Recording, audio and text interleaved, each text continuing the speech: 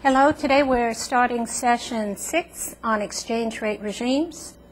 Here we'll talk about the alternative exchange rate systems that a country can adopt, from completely fixed to flexible system, and most countries choose an exchange rate regime in between these two extremes. Also understand the advantages and disadvantages of these varying exchange rate regimes, as well as the role of the IMF. Look at single currency areas, monetary unions, EU a prime example, and then a brief example of a currency crisis, the Mexican peso crisis of 94-95.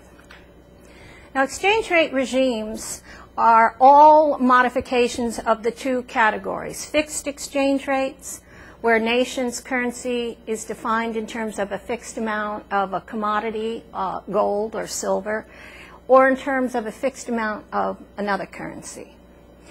At the other extreme are flexible or floating exchange rates, the value of a nation's currency that's allowed to float up and down in response to supply and demand of the foreign exchange market. We talked about last class in session 5. Now, the pie chart shows you, as of 2006, IMF members and the alternative exchange rate regimes that they have adopted. From a free float, 14% of their members, that includes the United States. Managed float, fixed peg, no separate tender, meaning they don't have their own currency, a currency board, or an adjustable peg. And we'll talk about these different systems. Fixed exchange rates began, and I think you have a good history of the history of money, and the Moss book has a chapter on this. Began with gold standards, were the first form of fixed exchange rate, and under a pure gold standard, a nation would keep reserves, gold reserves, to back their currency that they print or coin. Now, the Bretton Woods exchange system, which was adopted after World War II, is a type of gold standard, and it was in effect from 47 to 1971, wherein the US dollar and British pound were fixed to each other and to gold. So this was a modified gold standard exchange rate system. This exchange rate system would guide the Reconstruction and the years after World War II. The US dollar, as we saw in the trades on the foreign exchange market, is a vehicle currency, and it came from this because the US dollar was the only currency convertible to gold, and other currencies set their exchange rates relative to the dollar. At this meeting, there also were two international organizations established: the IMF, International Monetary Fund, and the World Bank, which had a different name at the time, but that's what we know it. Now, we'll talk more about the IMF, because this was to maintain order in monetary systems internationally, wherein the World Bank was focused more on promoting economic development. The role of the IMF at this time of Bretton Woods after World War II, it was established in order to bring discipline to international monetary policy. As we said, there was a quasi-fixed exchange rate pegged to the US dollar, which was linked to a gold standard. And this would control, with this fixed or exchange rate, or one pegged to the dollar, competitive devaluations and bring stability to world trade. That was its intent. It also imposed monetary discipline on countries. They couldn't increase their money supply at will. There was a discipline imposed of its peg to the US dollar and the IMF, and therefore inflation was thought to be better curtailed or regulated under this fixed exchange system. 2, the IMF was in existence to provide some flexibility. A rigid policy of fixed exchange rate currencies pegged to the US dollar might be too inflexible in case foreign currency or a country had a deficit in its balance of payments in its current account. So the IMF was ready to lend money to such a country in this situation and help it through the business cycles and to provide some slack so that they could address issues in deficits. A country could devalue its currency by more than 10% with IMF approval over this period through '71. Now, a pegged exchange rate system is what we were talking about. One currency is anchored to another instead of gold, and they were pegged to the US dollar. A crawling peg exchange rates have this same principle, except they are periodically adjusted by the government, allowing for depreciations or appreciations better than the peg system. Now, right now, it's suggested that China had a pegged exchange rate system pegged to a basket full of currencies, and supposedly now, with their gradual depreciation or appreciation of the renminbi, that they are moving towards a crawling peg. But as part of your assignment is to decide how slow and why this is proceeding at such a slow pace. Fixed exchange rate systems, of which these are alternatives, are the norm for developing countries, because if you tie currencies to a key currency such as the dollar, one, you gain legitimacy. It is recognized, therefore, their currency as a means of international settlement. It brings stability to import and exports, and again, too, with the fixed exchange rate, a key strength is its limits on inflationary pressure. Now, the fixed exchange rate system collapsed in the 1970s. And part of this was what was going on in the United States, our economy. You had Lyndon Johnson's Great Society programs, which increased domestic spending. At the same time, you had the Vietnam War going on. And U.S. had to finance these increases in welfare programs and the war and finance that, and it brought on increased money supply and inflation. So there was speculation that the dollar would have to be devalued relative to other currencies, and it was. And the dollar at this time, after '71, was left to float on international currency markets, or it was a flexible system. No longer was there going to be the Bretton Woods pegged fixed exchange system where other currencies were pegged against the US dollar. Now, managed float systems,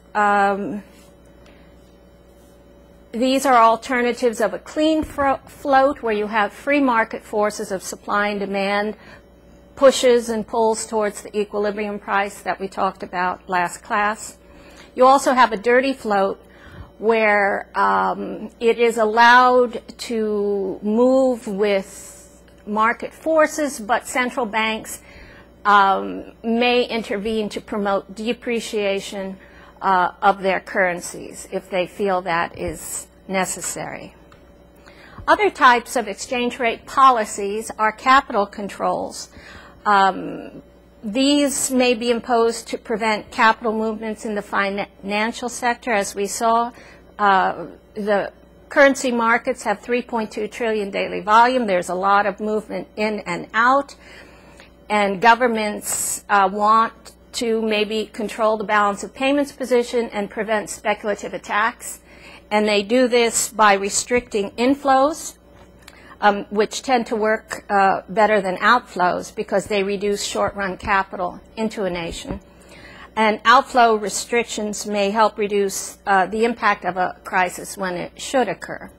So governments will impose capital controls. Also dollarization. partial dollarization indicates the use of the U.S. dollar alongside domestic currencies. Some countries such as Panama have full dollarization where they use the U.S. dollar instead of their own sovereign currency. And the benefits, again, you can lower inflation, decrease transaction costs with the United States, certainly, and it has a greater openness and transparency. The problem is you don't have the macroeconomic tool of monetary policy if you're using another nation or the dollar as your currency. The advantages and disadvantages of exchange rate regimes. Here you have a summary of the two types, and as we saw, there are multiple or an array of exchange rate systems between these two. A fixed exchange rate is simple. It's an automatic rule for monetary policy. You need to have the underlying reserves, be it gold, a commodity, or another currency or a basket full of currency in order to control your money supply. And it's very good on controlling inflation.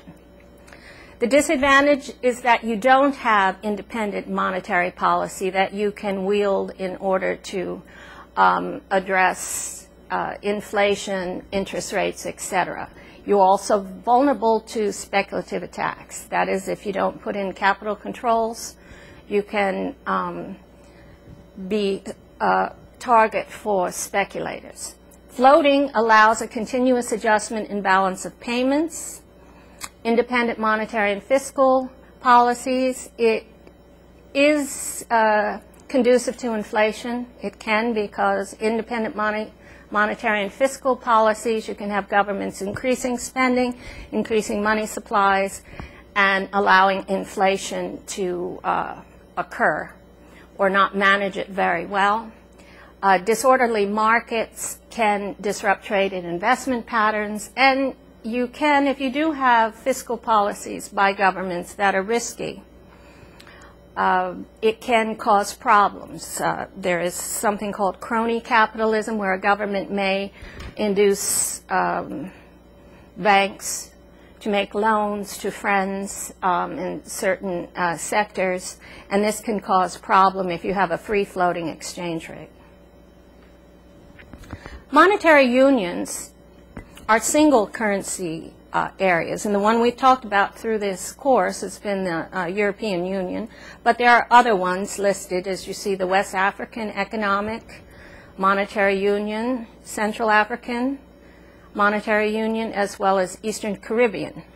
Now, reasons why countries adopt common currencies: reduces conversion and transaction costs, eliminates price fluctuations, increases interstate political trust, and exchange rates greater credibility. If you have an EU with 16 of the 27 European Union members adopting the euro, it does provide exchange rate greater credibility and hypothetically stability. But to be viable for this single currency area, you need to have synchronized business cycles, a high degree of labor and capital mobility, regional policies to deal with economic imbalances, and an integrated effort that goes beyond mere free trade. Now, as we've seen in the issues right now, certainly with Greece, their EU is grappling with economic, or they have policies to deal with such an imbalance and a debt service that Greece is unable to support. You have the same concern about Spain, which is one of your cases. Now, the EU is the largest integrated, not only monetary union, but market in the world. And few countries are going to be able to prosper without selling goods in this European market. In 1991, with the European Community, members had a Maastricht Treaty, which aimed at some of these common currency viable conditions. They had worked to adopt uniform labor laws and work rights, define rights of residents to vote regardless of nationality, health, cultural, and safety hands were in the purview of the European Commission and the common currency under the European Central Bank. So they did move to more than just a monetary union, but to a market, a larger market, as a way to deal with global economics. And you have this, if you've gotten to strategy yet, you come across the term of market power, and that is what was behind the monetary union as well as these other advantages. You have to remember that in the EU, it wasn't that long ago, they were all fighting each other in the world wars. You see other organizations such as this. We have NAFTA in North America, Mexico, and Canada. Going back, the cartels, the oil cartels, were a way to gain market power by countries to collaborate and have an agreement in which they address together the global economic demand for oil in that case. And this is one of the directions that, and one of the rationales behind the EU was that they needed the market power to be competitive in our global economy as it is today. Now, financial crisis, there are three types that have required involvement by the IMF. The currency crisis, where you have a speculative attack on the currency, and the authorities, the central bank, has to spend large volumes of international currency to prop a currency up. Under a fixed exchange rate system, you have the loss of international reserves, and you'll have an official devaluation likely. Under a flexible exchange rate system, you have uncontrolled rapid depreciation of a currency. Other types of crisis, financial crisis, are banking crisis, where there's loss of confidence in the banking systems, and it leads to runs on the banks where individuals and firms withdraw their deposits, and foreign debt crisis, in which a country cannot service its foreign debt obligations, and be it the government debt, which we distinguish from the external or international debt, which is a question of the current account balance of payments. Currency crisis specifically, speculative attacks, weaken a currency a great deal because you have a result of selling. And we talked about speculation and expectations, how it can be a self-fulfilling prophecy. If speculators in the foreign exchange market anticipate a devaluation, they will sell off, and they can start it snowballing to actually occur, that the currency will devalue. Usually it ends by official devaluation or the adoption of a floating rate, which is flexible relative to supply and demand forces, or in the extreme case, a currency can completely crash. So the example I have here is the Mexican currency crisis of 1994-95. There were high Mexican debts, a pegged exchange rate at this time to the US dollar that didn't allow to a natural adjustment of prices. So in order to keep Mexico from defaulting on its debt, there was a $50 billion aid package from countries forgiving debts to the IMF, and from banks also. Their debt was paid by the IMF through this $50 billion aid package. After this crisis, Mexico did devalue its currency, but then that wasn't enough, and it moved to a floating exchange rate system for the peso, and that's what it has right now.